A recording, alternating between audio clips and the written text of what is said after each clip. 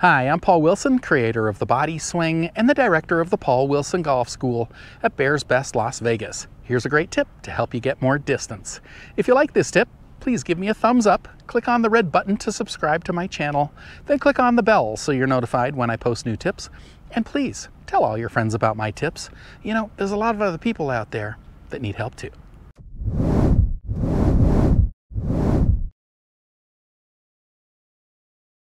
In this tip, I'm giving you a drill to get your lower body moving in the downswing. So if you know anything about what I teach, I do not want you hitting the ball with your arms. Instead, we are going to be using our legs and hips to power the swing. So we want to be using our body, not just trying to hit with our arms. So a lot of people, you know, they don't quite have this concept, or they don't have the feeling of using their legs and hips to power the swing.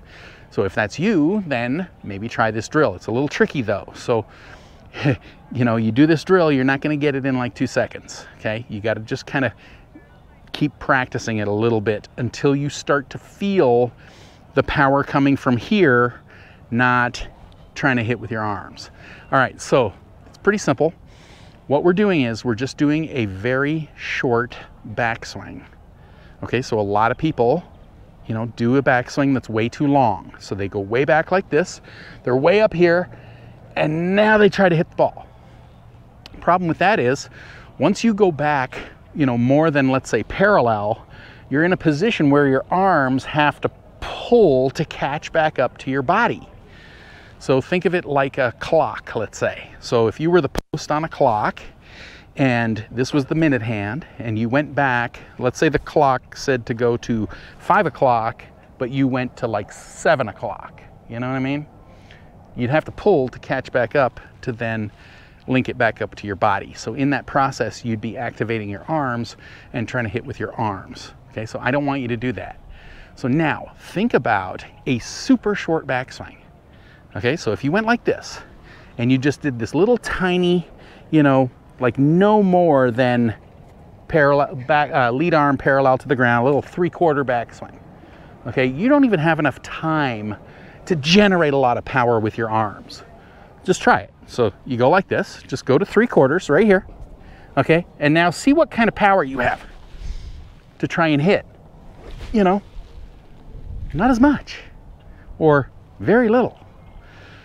Okay, so how could you generate power? Because you've seen a few tour players doing a very short swing, hitting the ball 300-odd yards with their driver. Tony Finau, we've got Jon Rahm.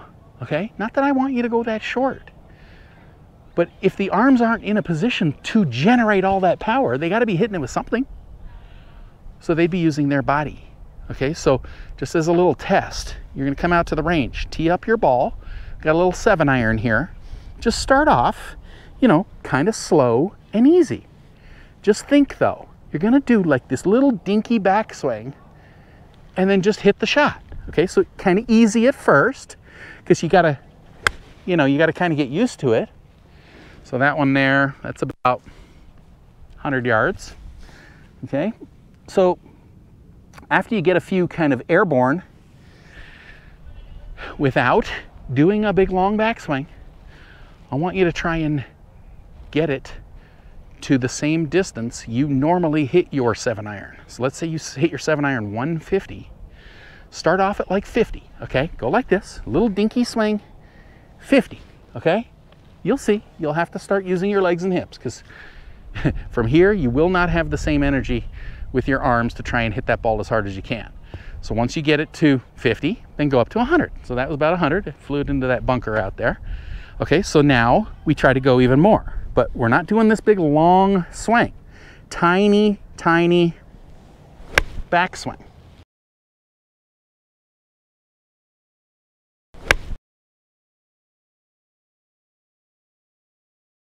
You see, now I'm having to fire my hips harder.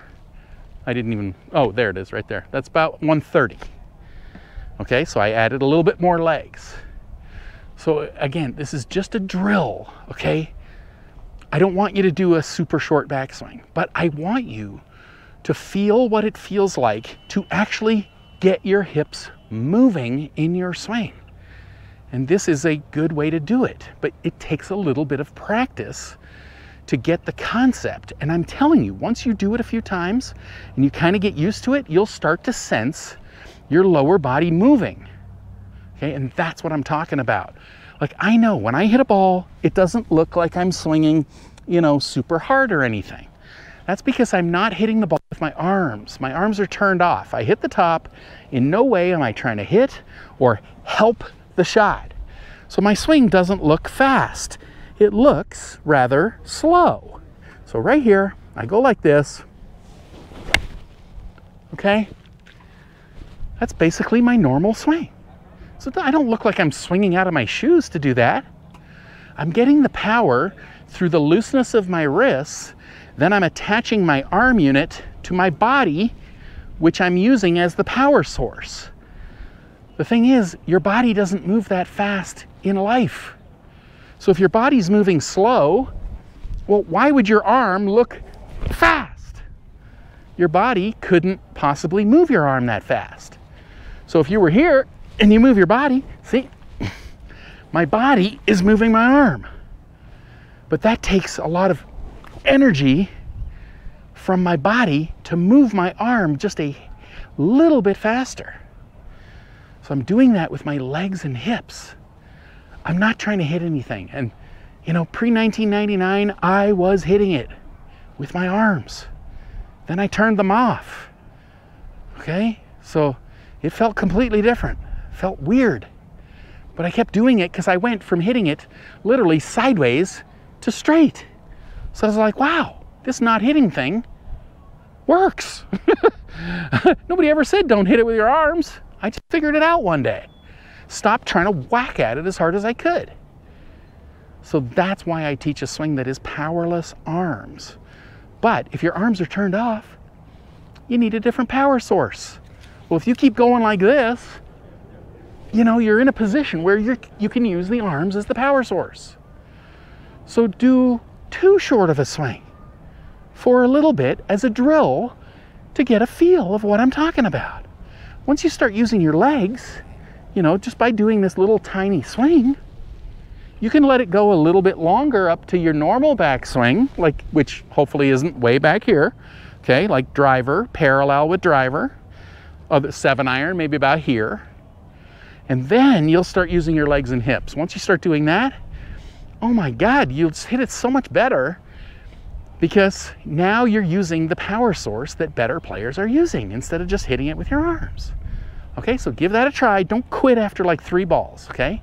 Start at 50 yards, go up to 100, then try to get a 7-iron 150 with a little tiny backswing.